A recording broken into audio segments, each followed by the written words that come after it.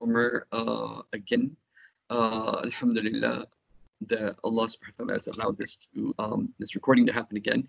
I will try not to interrupt Dr. Omar, but when I'm talking to him, and sometimes I get excited when he says something and something happens in my brain. I'm like, oh, I got to ask this, and I don't want to lose the chain of thought. And really, the setup is such that like typing something is not ideal for me here. So inshallah, I'll try to make it as possible. Having said that, Dr. Omar, I want to let me start with the concept of humanism. That there's this concept that religion is bad because it creates problems, and humanism is good because that's how we'll get along, by accepting or overlooking our race, our creed, our religion. We're all equal, and this kind of like we're all equal, all citizens of the world. Versus religion causes division. This is something that in the academic circles, it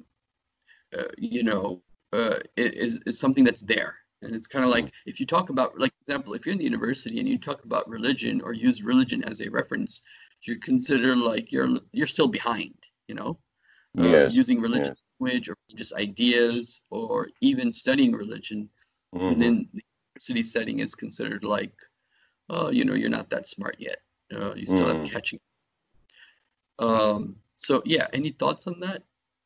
Oh, probably plenty, and too many to fit into one small hour. The problem here is that of escapism, okay?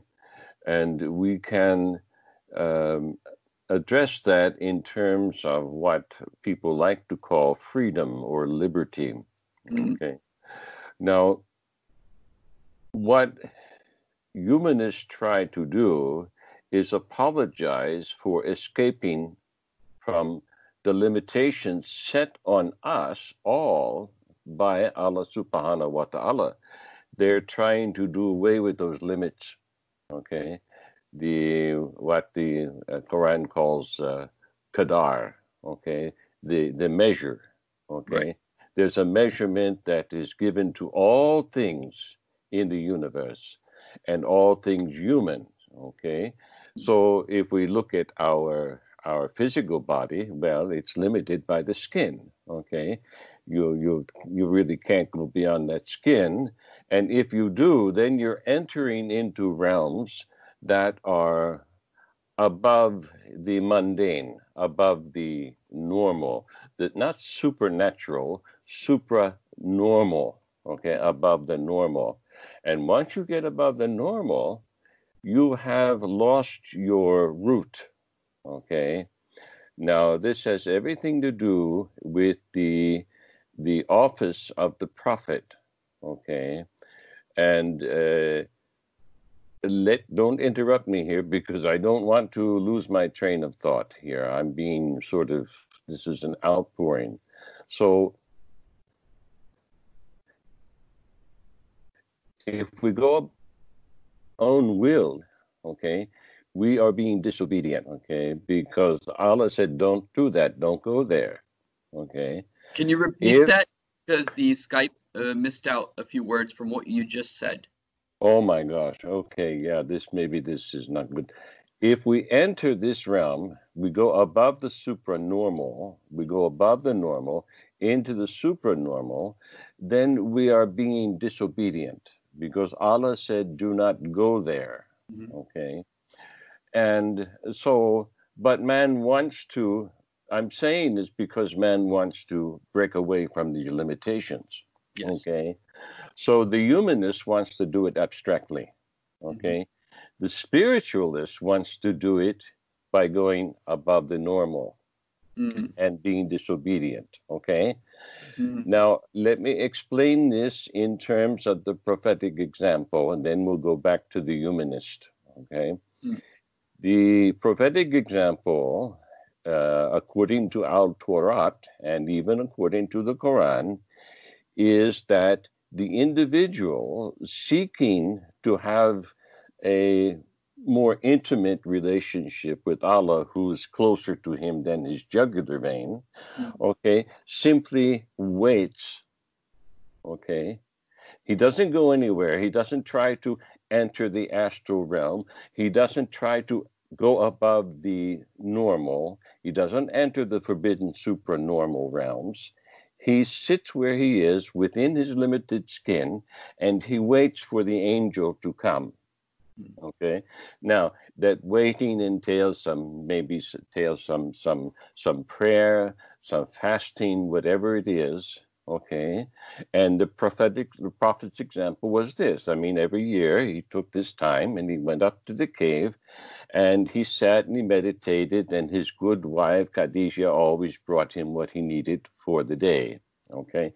This was the way it was. And this was the way it was with all the prophets. Even the best of the shamans from the native tribes, this is what they did. Okay. They would separate themselves apart from the community, and they would go and sit in their skin and meditate and pray, hoping to get a dream or a vision or some sort of communication that would be of benefit in a way that would help guide them and their people. Okay.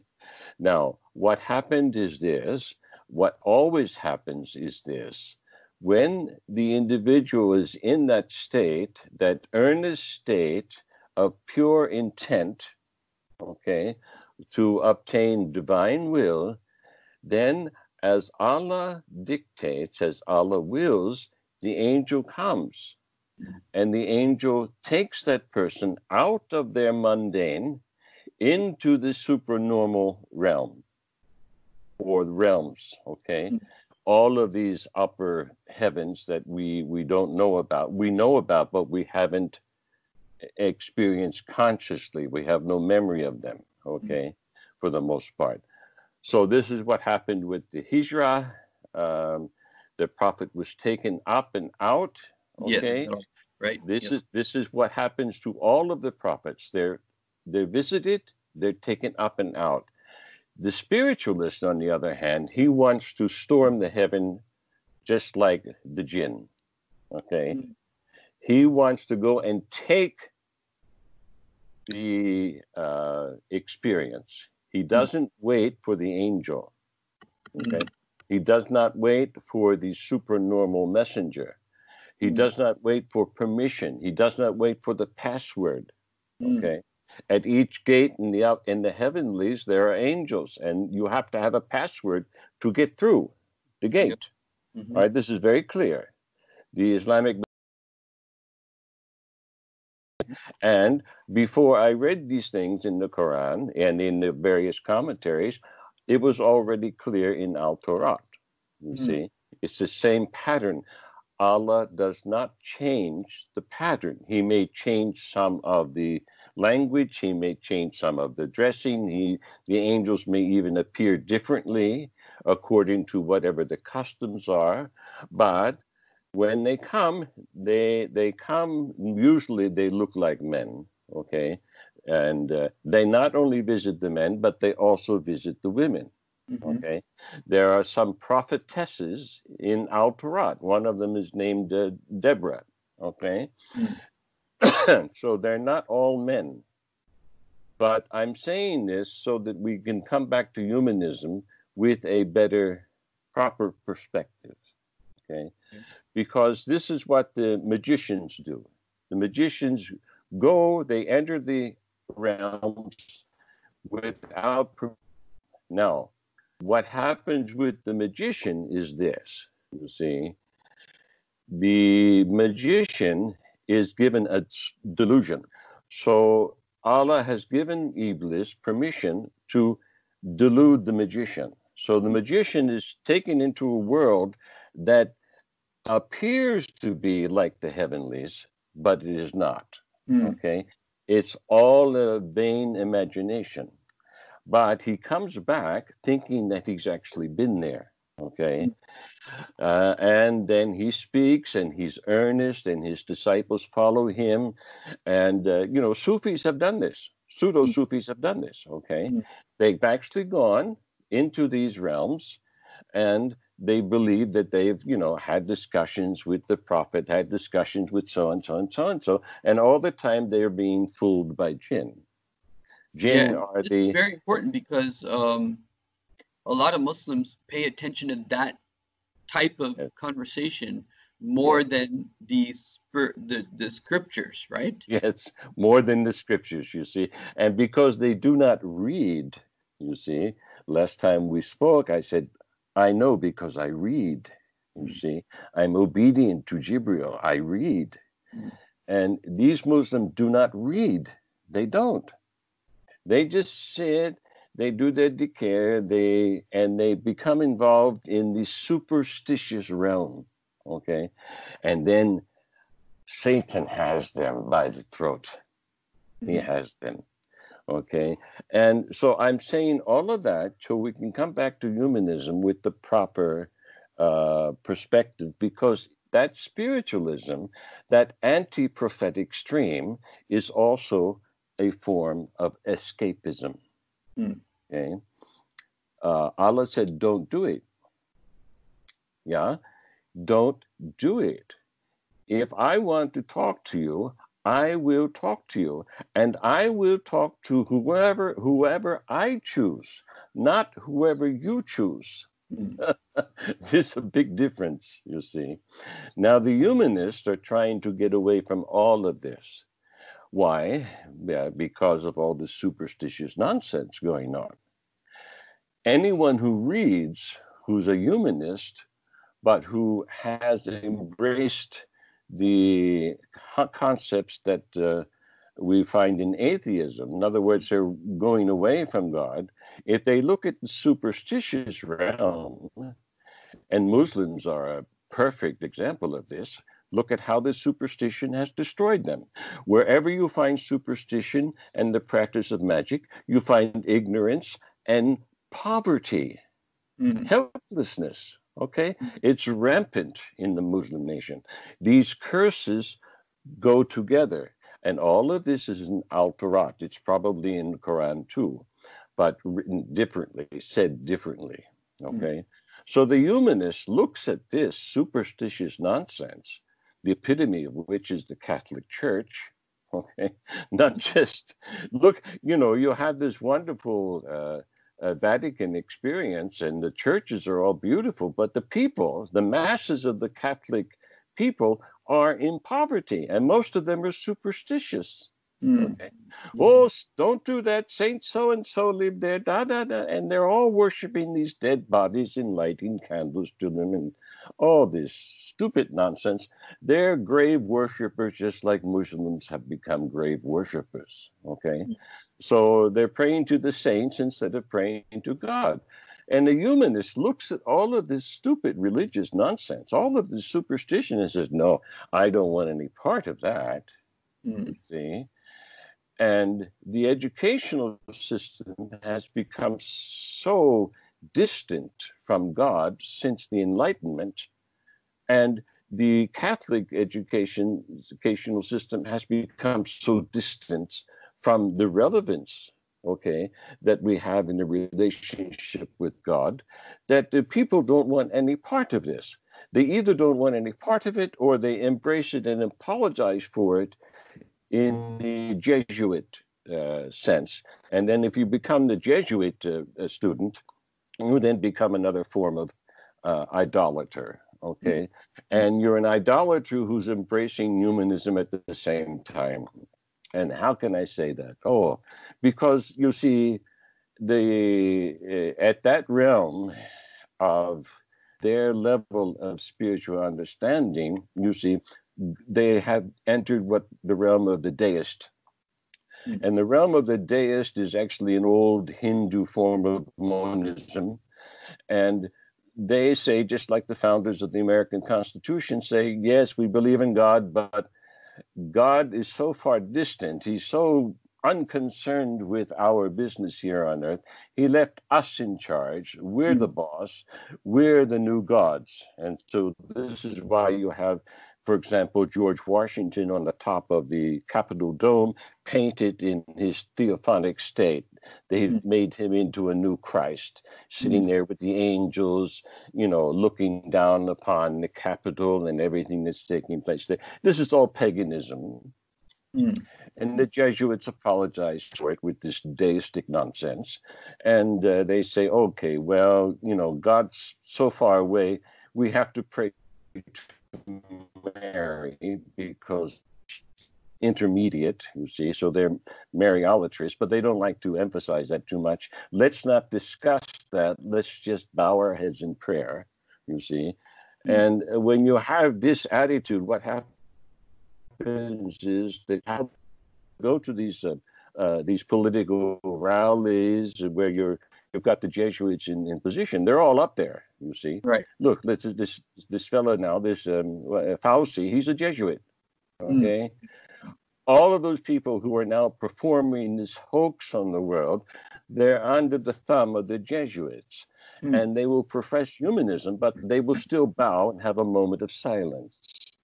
You go into a stadium, and what happens? Oh, there's this moment of silence. Where does this thing come from? This thing comes from the synagogue. It's a synagogue ritual, this moment of silence. And now it's all over the world, a moment of silence. How did it get there? Oh my God. Well, the humanists started it. They brought us their football games. They brought us their baseball games. They brought us all these wonderful things. They brought us the flag. They brought us the salute to the flag. They brought us all these things, and they said, look, we're in charge because God left us in charge. Okay, since the revolution that took place with the French, the Jesuit thumb, this French Revolution, all of this is transcended. The old regime has been taken away, and now we have all these democratic republics. You even have communist nations calling themselves democratic republics. You see? And everybody has the idea that their vote counts, when in fact, look, I'll just put it to you this way. I'm an informed individual. Okay, I've been informing myself for the better part of 70 years now, and my vote is not equal to the vote of an alcoholic on the back street. They're not equal. Okay, so let's get away from that idea. But they have equalized everybody, and everybody's following this delusion. Dr. Muhammad Iqbal, in his poetry, he says they count the vote, they don't weigh it.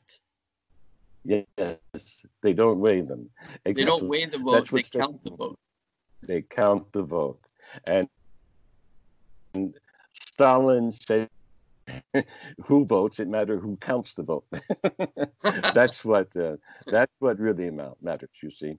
And so we have all of this this big mishmash is there, all of this leveling, all these people, believers and non-believers and humanists and atheists and Satanists, are all saluting to the flag, and they go to the football game, and everybody has this moment of silence. You see? Yeah, it's a tradition. Everybody. Yeah, in the Olympics and games everywhere. Well, this is a religious moment. It's a religious moment, okay?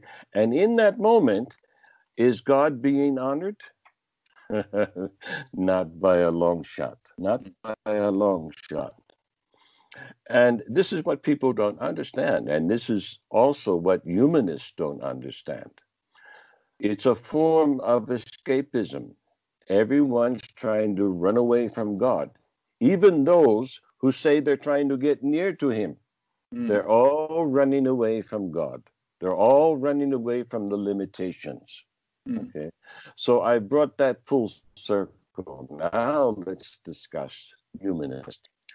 And I'll try to do this from a scriptural perspective that explains the archetype. Okay, and in terms that will take us back to the circle. I'm in the zone. Okay, I can feel it now. I'm in the zone, what they call. Okay. What happened is this. Let's go back to Adam and his good wife, or maybe not so good wife and not so good Adam. They were at one time, okay. They were innocent and pure, just like the child. And these archetypes are true, they're real, they're mythical, they're also scriptural. They have their spiritual reality and their physical reality and their psychological reality. Okay. You can you can look back at that story. It has many, many layers. It's endless, if you will. Yeah. Before they ate from the tree of the knowledge of good and evil, they maintained their purity. You see, this purity was there. It has nothing to do with sexuality. Just throw that out the window. The sexuality was already there. The sensuousness was already there. The apple has nothing to do with Adam partaking of Eve. All right, forget about that. That's a false tract that Very that Iblis threw in. Okay, the apple has everything to do with eating from the tree of the knowledge of good and evil. Okay, so when Adam did that, he then had knowledge of evil. You see, before that he didn't have this knowledge of evil. So before that he could not have sinned. You see, it wasn't in him to sin. He wasn't like this curious child who just wanted to go and experience this limited world and see whether or not the stove is really hot. This was not Adam. Adam was an obedient son. He was tempted, and he was tempted by the first creature to sin that we know about, and that was an emissary of Iblis himself. It may or may not have been Iblis. We don't really know. Some people think it was his wife.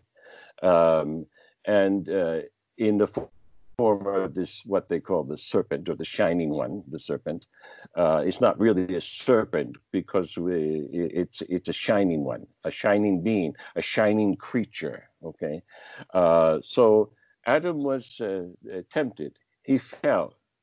Now I'm saying this about Adam because I want to compare with Qabeel, with his son. Okay.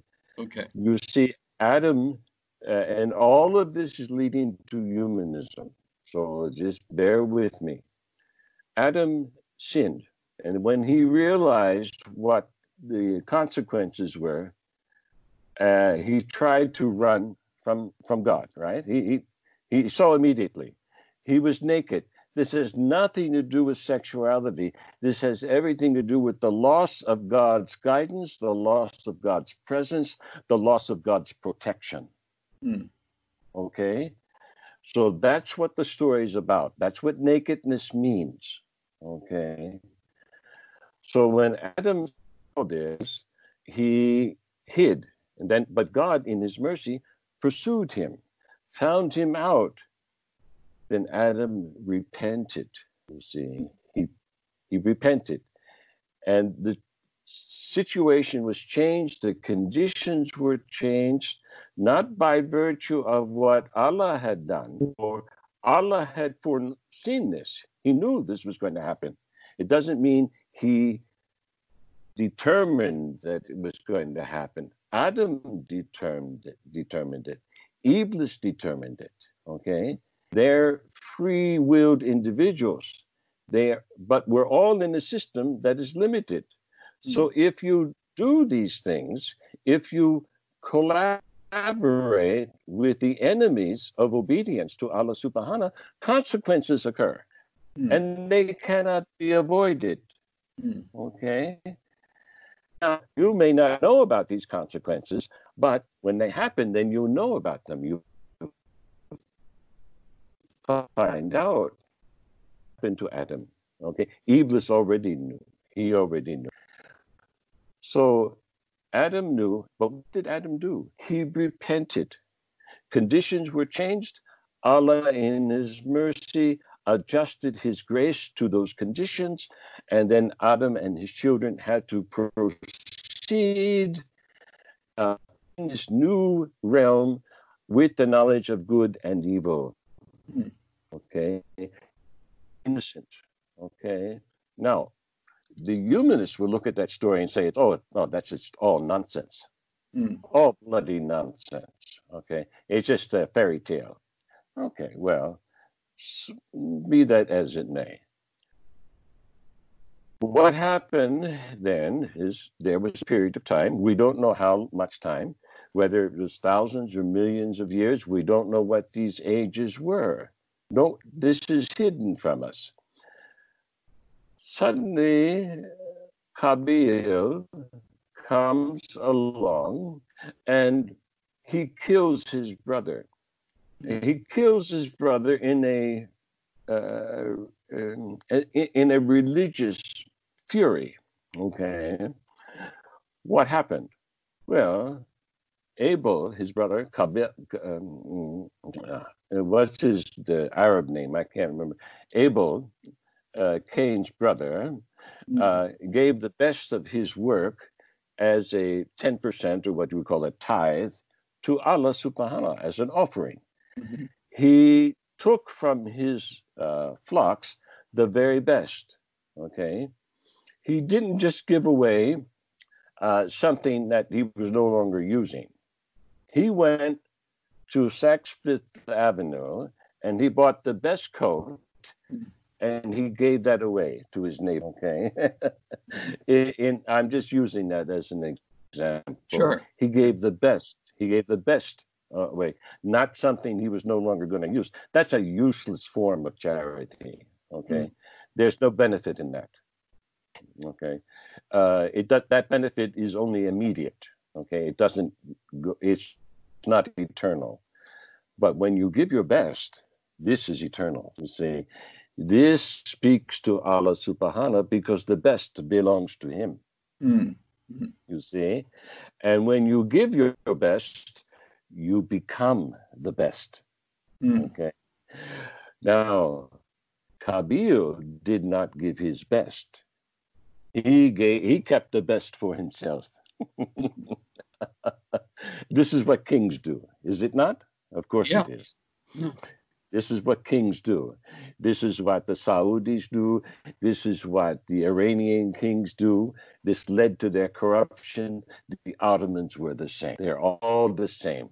Okay, they keep the best for themselves. They do not give it to Allah. They do not give the best to their brothers and their sisters. Okay, they don't do it. And they completely ignore those who are not Muslim. As a matter of fact, they kill them, they murder them, and they justify it according to their own law. And this is what Qabeel did. Okay, so he was the first king of the pirates. So think of it that way. Yeah. After, you see, I hope I made that clear. Because very clear. Very clear. You see, Qabeel did not repent. Allah gave him the chance to repent, and he did not repent. He refused. And then Allah cursed him. Yes, he did. And if you read in the Genesis account, the curse was very severe. Allah said, I'm not going to talk to you anymore. I'm not going to answer your prayers. The earth will not produce for you anymore. You can till it. It will be dead to you. It will be dead to your hand. And your brother's going to, or everyone's going to hate you. You see?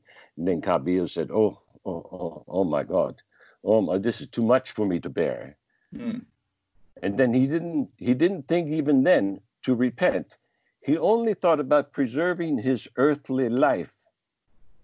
He said, if men see me, they will want to kill me. And then Allah subhanahu in his wisdom said, no, they won't. I'm going to mark you. And men will fear to kill you. Okay. So Cain became the first pirate. And that's what we're confronted with right now. We're confronted with the fulfillment of this iniquity of the Amorite. which I mentioned the other day. Yes, I remember, yes. Okay, so now this is coming to its fulfillment. The iniquity of the Amorite is now coming to its fulfillment. Okay, now, how does this relate to humanism? Well, the humanist looks at all of this that's taking place and they say, oh, this is all utter nonsense. It's all rubbish. And we're just not going to deal with it. We're going to ignore it. We're going to find our own way. Well, that's an element of what Qabeel had to do. He had to find his own way. Right. You see? Because God was no longer going to speak with him. Qabeel could do all the prayer that he wanted. It didn't matter because he refused to repent. So what did Qabeel have to do? Men are religious by nature. It is in us. Right. And just because Allah cursed Qabeel does not mean he took away this religious desire. It's still there. So if you don't serve Allah, there's only one other prince to serve. There's only one other king. Either you see, so that he had to turn to Iblis. And Iblis had already tempted him anyway. And this was part of the curse. What Allah said, and I'm going to say it almost literally as it's written, Allah said, if you do not repent, there stands sin at the door. And you will rule over him. He did not say sin will rule over you. He said, you will rule over sin. Sin was the ancient name of a god in the Hindu Valley amongst the Druid peoples. That god was then imported to Haran, to the city of Ur, where Abraham rebelled against this system. Okay, so that system, and you know what that sin is represented by? It's represented by the lunar disk. Now, this lunar disk sits atop every mosque. Okay, and in the center of that disk is the star for his wife. Okay, are you getting now what's happened, Yuma? So this, Allah said, you will rule over sin. So the Qabeel, those who have inherited the religion of Qabeel, because Qabeel had to have a religion, they are now stamping the world with his sigils. Everywhere you go, you'll see the mark of Cain. It's there. And it's all in these sigils that are used by the corporates or used by the religious leaders. This mark of the moon and the star became prominent during the Ottomans. Yes, it did. They brought it in. They brought it into use. It was the Ottomans who brought it in. This is a satanic symbol. It's a symbol that has to do with ancient human sacrifice, you see? And I'll try to explain this to you so that your listeners will understand. What Cain did, what Qabeel did in the ancient Hindu Valley, in the pre-Dravidian and Dravidian cultures, was he was the first to civilize them. You see, the life of a pirate becomes old after a while. All this killing and hacking away, to get your rice in your bowl for the day and to, get the woman that you want. That's tiresome. There's got to be a better way to do it. So Iblis taught him a different system. You organize this religion, you create this goddess, people worship her, and then the goddess has to demands a human sacrifice to be propitiated so that she grants a favor to the land, etc., etc. And then the people live in fear because they don't know who's going to be next on the altar. You see?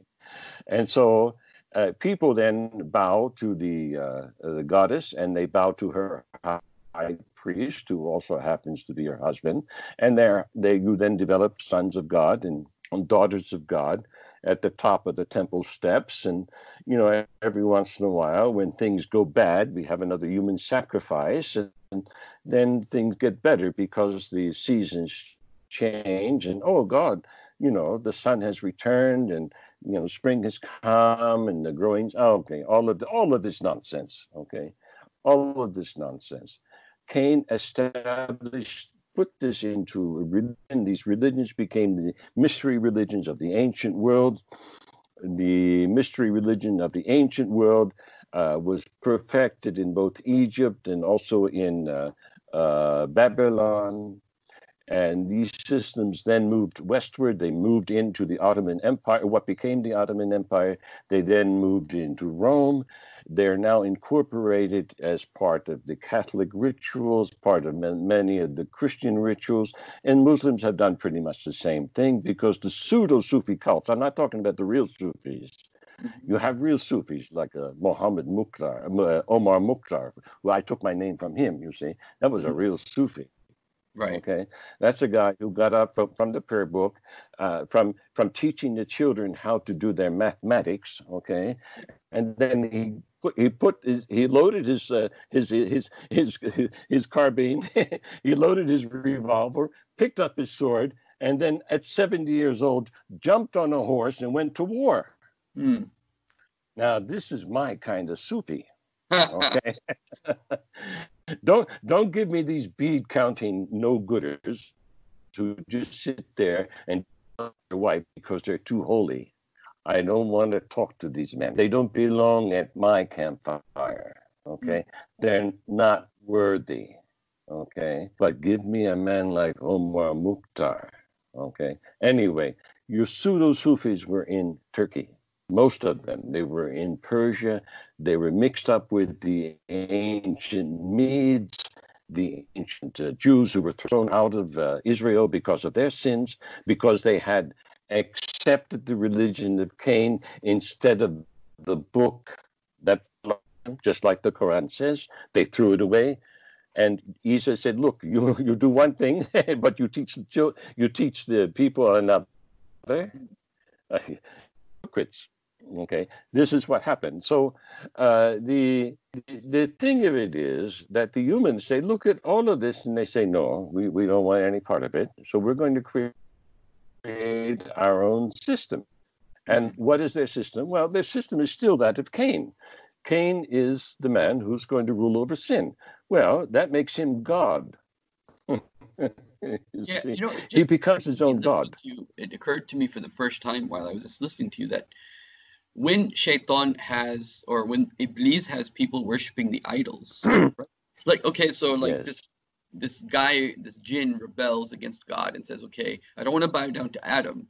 But then why does he go to the extent of creating or getting man to bow down to another idol? Is because he wants to compete with God. He wants to create another world. Well, it's worse than that. He wants to shame men. Right. He wants to shame men, and that's what they're doing. That's why you hear Sheikh Imran Hussein. He's always using this word shameful, shameful, shameful, because that's what it is. Iblis is causing men to do shameful things, and bowing down to an idol is the most shameful of all these sins. That's why Iblis does it. Not because he wants to be worshipped. Not that he doesn't have his own pride. Of course he has his own pride. But he has his own angels to worship him, obey him. Yeah. Say again? I said his agenda is to make man shameful. Yes, his agenda is to shame man permanently. Okay? And the end result is to take them to hell, because he knows that's where he's going. So he'll have plenty of company, you see. And he wants this human company because it's the only thing that's going to give him any pleasure in hell, is to see how many men he's drugged there. Okay. Right. So there's no other pleasure. So the humanist looks at all of this and they say, I'm not going to accept this religion. They're all a bunch of nonsense. And then he creates his own religion. I'm God. I'm the judge. I'm going to decide what's good and what's bad. Me, me, me, me, me.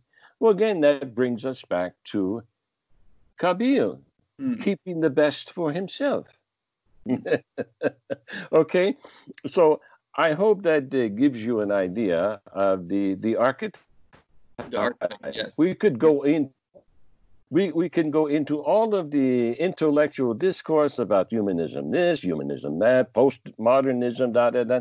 That's all futile discourse, because it's all part of the system of idolatry, and that system of idolatry, as far as the humanist is concerned, is self-idolatry. The worst thing you can do is to make yourself your own God. And that's what they're doing, you see. And so to do that, they have to create an entire universe of a discourse that's going to apologize for it. And in so doing, they think that they're escaping the limitations, which is where I brought us. Right, okay. Right.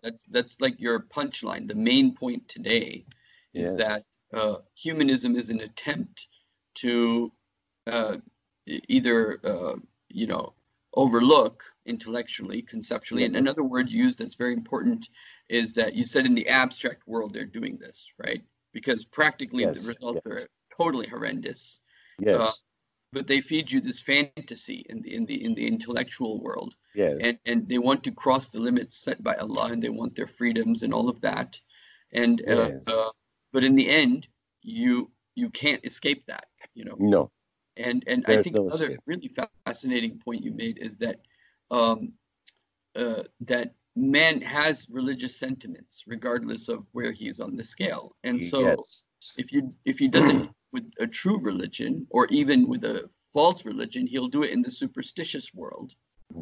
And another very important point I think that you raised was about pseudo-Sufis, because I think when Muslims are not especially cognizant of the Quran specifically, and they want to get close to Allah, a lot of the pseudo-Sufis then might have experiences that are actually tricking them. And then they pay attention to these experiences and try to go, like you said, without getting permission, trying to get into the heavens, getting these experiences. And that can be a big deception. And it has a deception. It's a great deception. Okay, and this is the deception. It's the same deception that has led to the stream of what's his name? This fellow named Schwann, and these perennialists.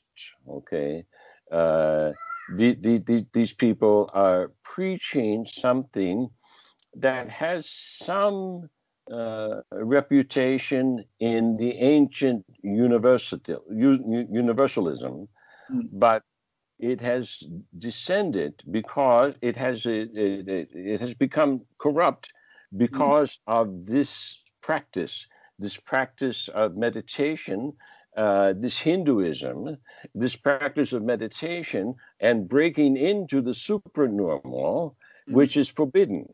Okay, it's forbidden. You don't do that. But that's what they do, and then they say, "Oh, well, all over the world we find evidence for this, and all of that is true." But it is not in keeping with the prophetic example.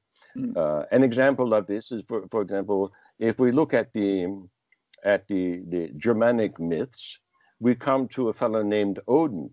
Now, Odin was, in my estimation, from what I've read, what little we know about this individual, he was their prophet way back when, in a period where nobody remembers. We have no living memory of it. But what happens to the prophetic stream that's brought to any people, it is that it is perverted, it is corrupted, and it's always corrupted by idolatry. Isa makes this very clear in the Gospel of Barnabas. It's always corrupted by idolatry.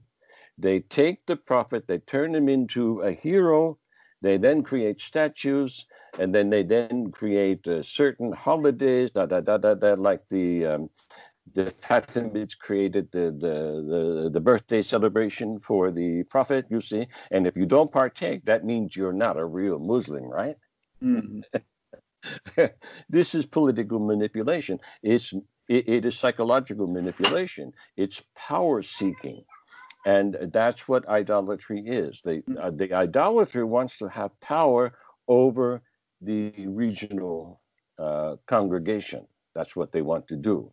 Mm. And they get that power so that they can take the best and, like all kings, keep it for themselves.